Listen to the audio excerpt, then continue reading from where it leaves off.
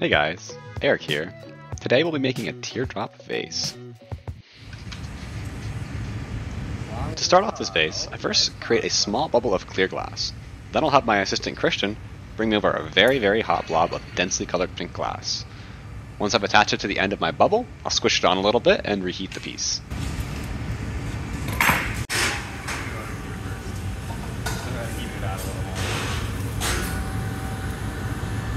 I'll slowly start to squish and smear the pink glass over that clear bubble with one of my tools.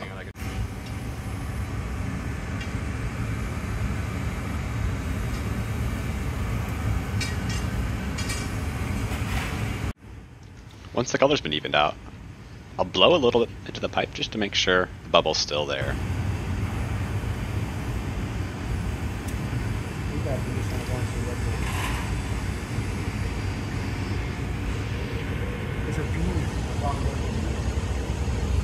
Like an actual bee. It's a honeybee.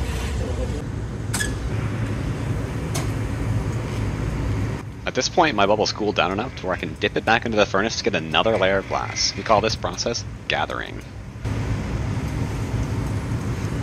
Inside this furnace, there's only clear glass, no color.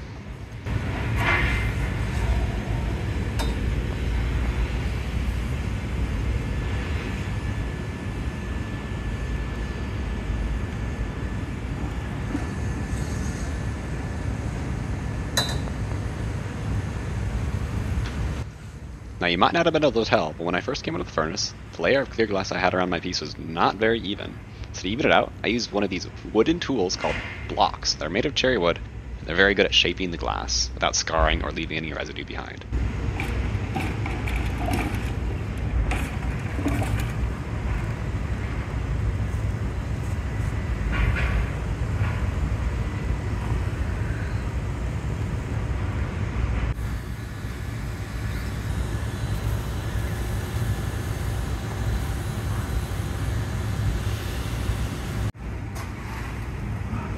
Just toss it in there one-handed. Stuff like that. Not too much. Going for one more layer of glass. This will be the last substantial addition of glass to the piece. Chunky. Oh, wow.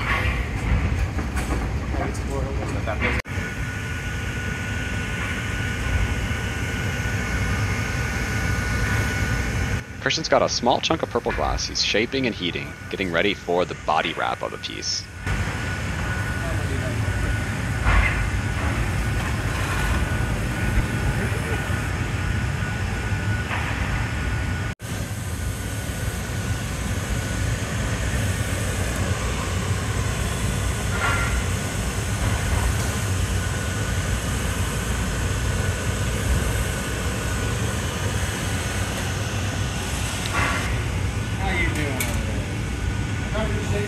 Alright, cool. Let's get some nice heat on it.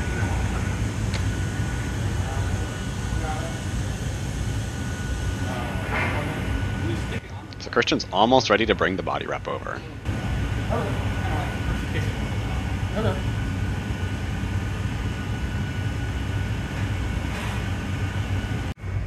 Yep, black more.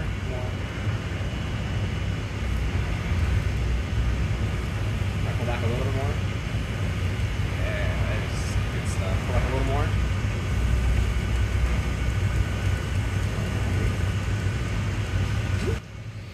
And there we go. There's the pattern added to the outside of the piece. Now after I add that colored strip of glass, I heat the piece up really aggressively so the surface gets really liquidy and runny. And if I do it right, my tool sinks into the glass and easily flows through Nice and with warm. very little resistance.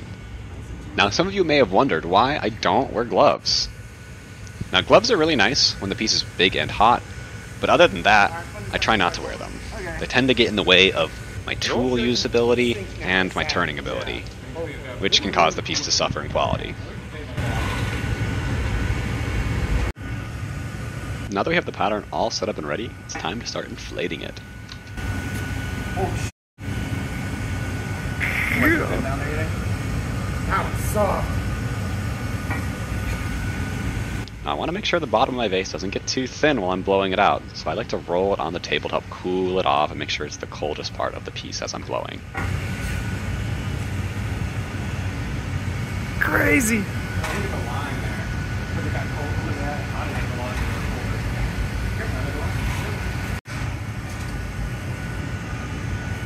Actually, no, we don't.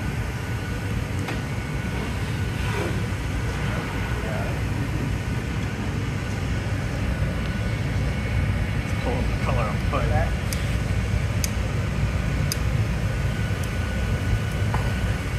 Alright, got all the red glow.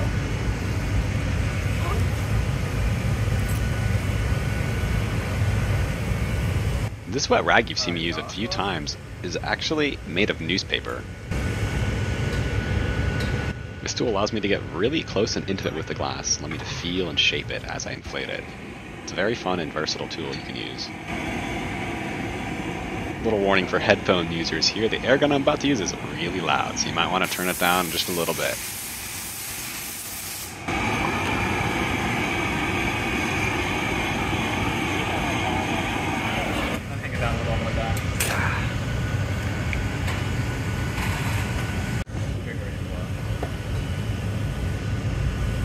Go ahead and blow. On.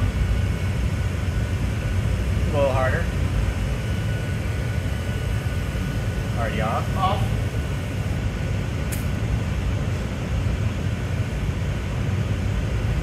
One more. Off. And blow real light. On. Already off. Off.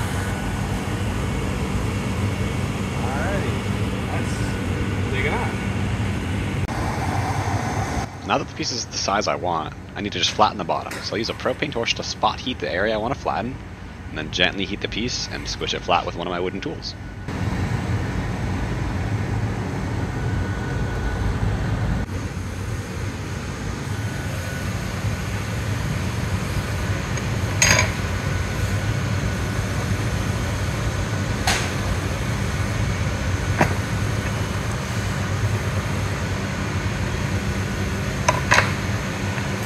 Oh, here comes that dreaded air gun again.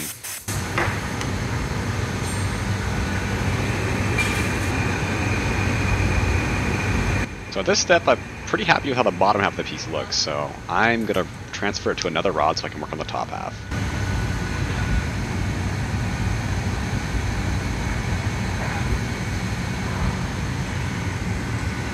So to flip the piece around, at this point I just need to attach a new rod to the bottom of the piece and break my piece off the end of my blowpipe.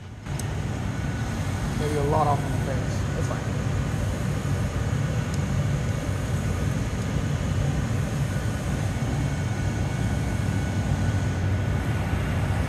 He's giving me albino zebra.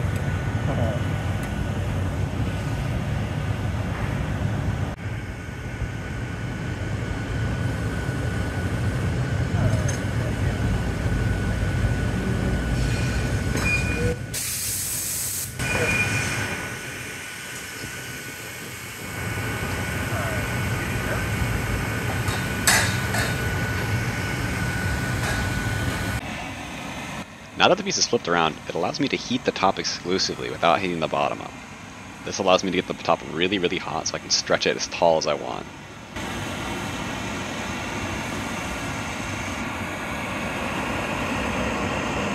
Now you may notice that purple line of glass added to the surface of the glass is starting to turn silver here. This happens because the metals in the glass that are used to color it are brought to the surface of the glass when you heat it with this specific type of flame. Oh, now we got it.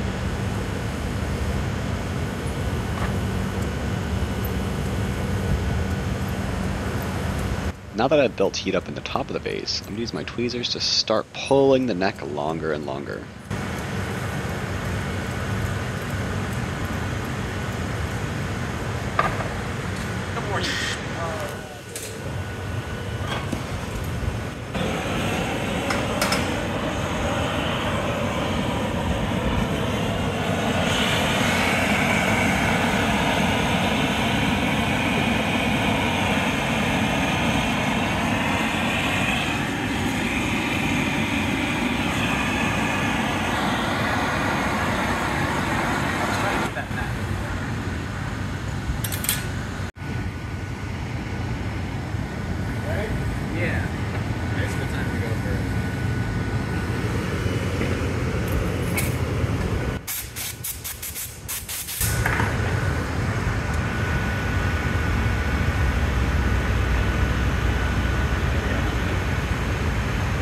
I'm ready to stretch the vase out now. Christian's going to insert a metal rod into the hole at the top, so when I squeeze down and stretch with my tool here, it doesn't close the top of the vase off. If that happened, the bubble would start to collapse and deflate on itself pretty aggressively.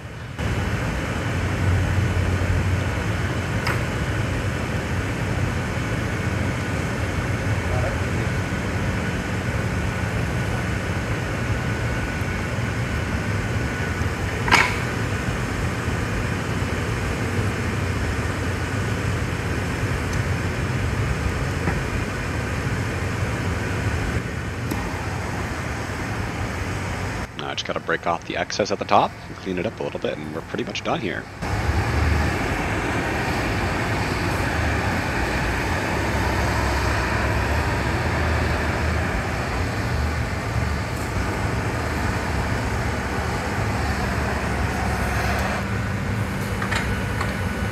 I mentioned earlier that colored glass has metals in them. Some of the metals that are used in colored glass could be really expensive. For example, the pinks and purples I used in this vase have a lot of gold in them, so they tend to be a lot more expensive than other colors.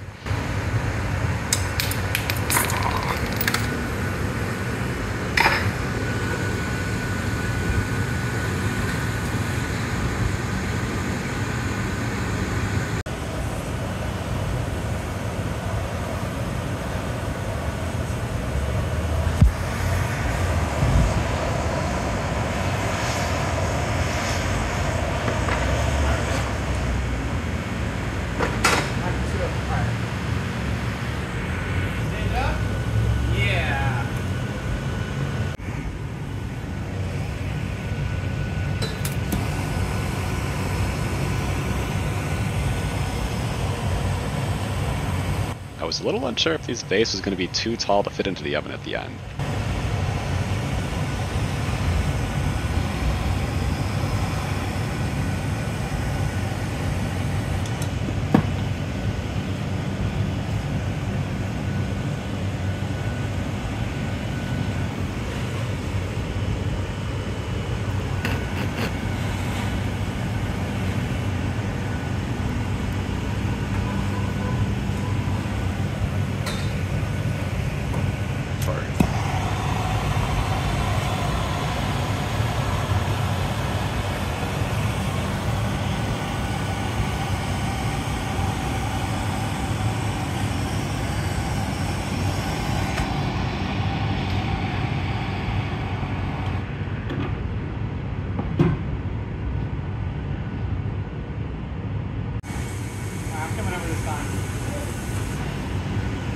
We've got one last trick. We just gotta heat up the punty and drop a little bit of water on it, and when I give it a little bonk, it should pop right off.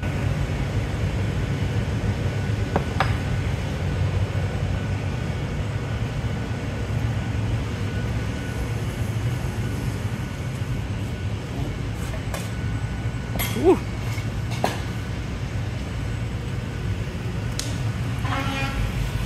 And into the oven it goes. This oven's at around 900 degrees and slowly lets the piece cool down once I'm done making my vases. Let the glass cool too fast, it'll break and shatter, and I would be unhappy about that, to say the least. If you enjoyed this video and you want to see more like it, drop a like, comment, subscribe, all that helps, and lets me know you want to see more.